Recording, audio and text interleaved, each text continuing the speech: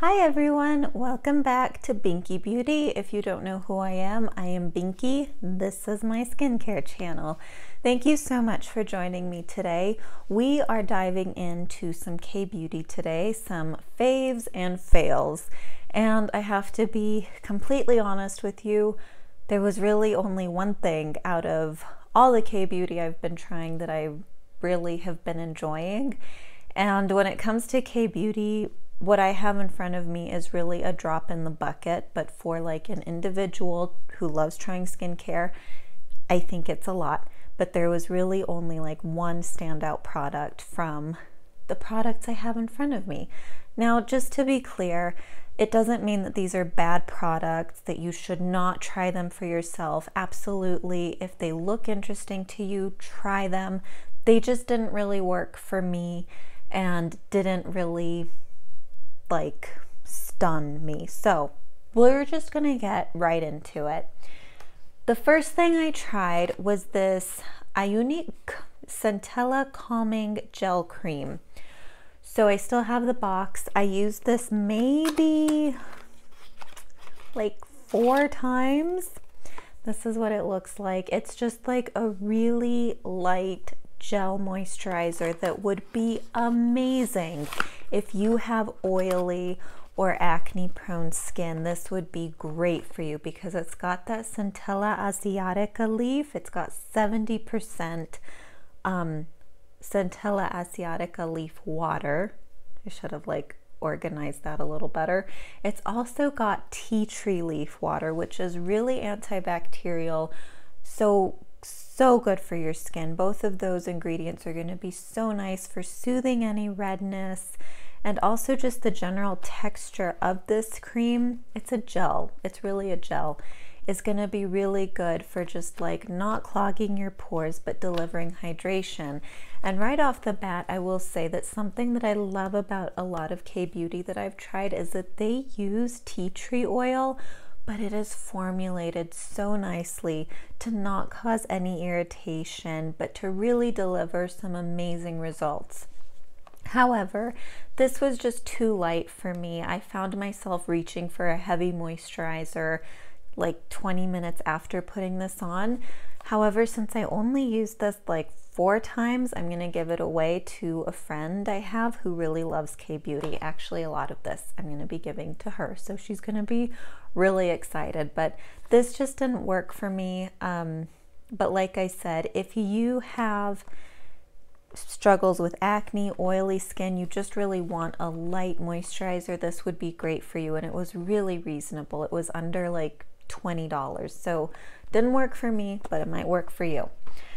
Okay, next we've got the AHA BHA PHA 30 Days Miracle Toner from, who's this by? Oh, Some by Me.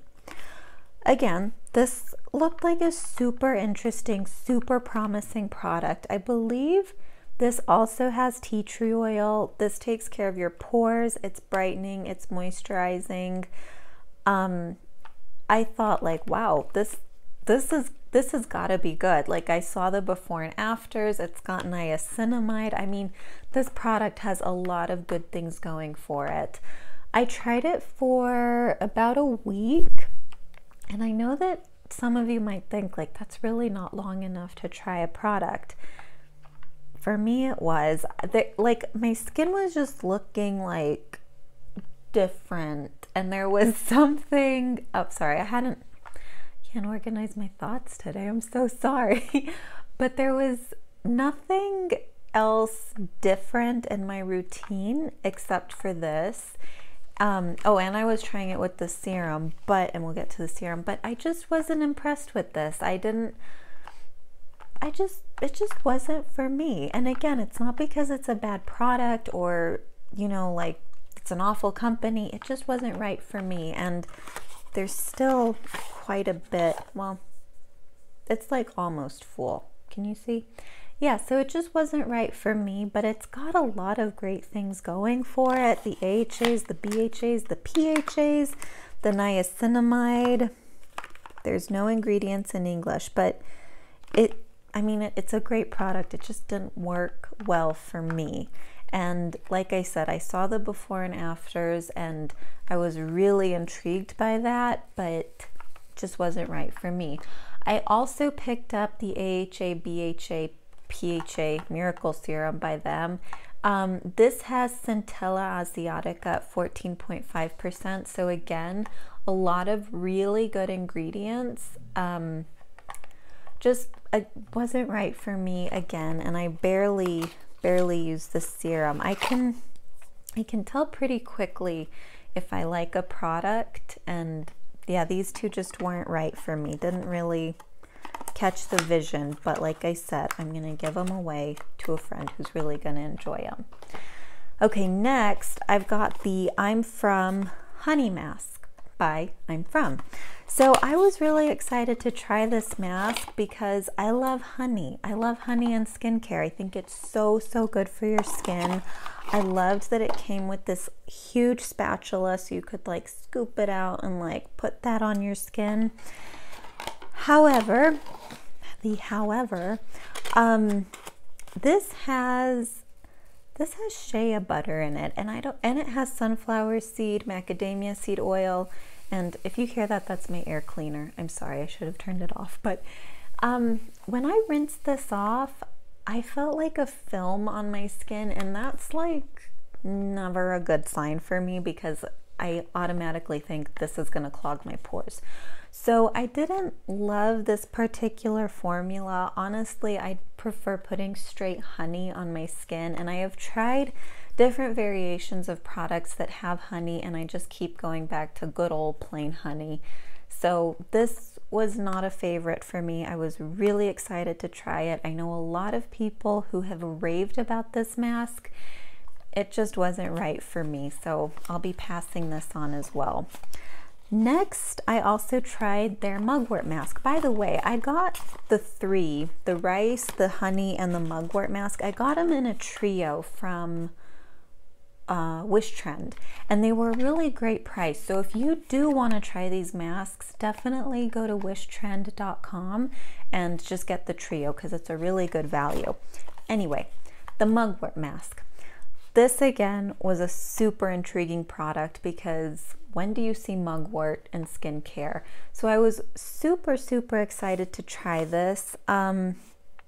Didn't leave a film on my skin, but my skin felt irritated after I'd take it off, and it felt like hives wanted to happen like around here and around here. Funny thing is, I had tried the mugwort sheet mask and it had the same experience. My skin just felt kind of irritated after, and I thought, well, maybe it's the sheet mask, because sometimes cotton sheet masks, I don't know what it is about cotton sheet masks, but my skin just doesn't like them. So I thought maybe it was the sheet mask. I'm gonna try the mask that comes in the jar. Same thing happened. So I just might be intolerant to the mugwort or something, or it might be like their formulation of mugwort, but it just didn't work for my skin, and I chose not to try it again because I didn't want to push it and irritate my skin. Next, I tried the rice mask, and this was actually my favorite out of all of the masks. It's a little gritty. It was very brightening. I also got the toner that I'm still trying, so I didn't include it in this video, but the rice mask, it was nice, kind of straightforward, nothing crazy as far as a mask goes. I might have to use it a little more frequently to, you know, get a better opinion, but out of the three that I tried, this was my favorite. It has kind of like an old lady baby powder smell to it.